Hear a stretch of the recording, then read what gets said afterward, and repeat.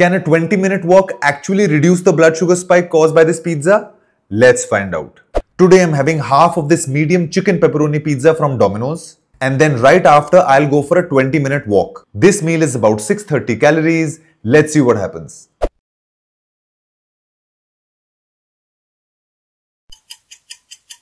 Let's see what my glucose monitor says. 35 mg increase. That's a little disappointing.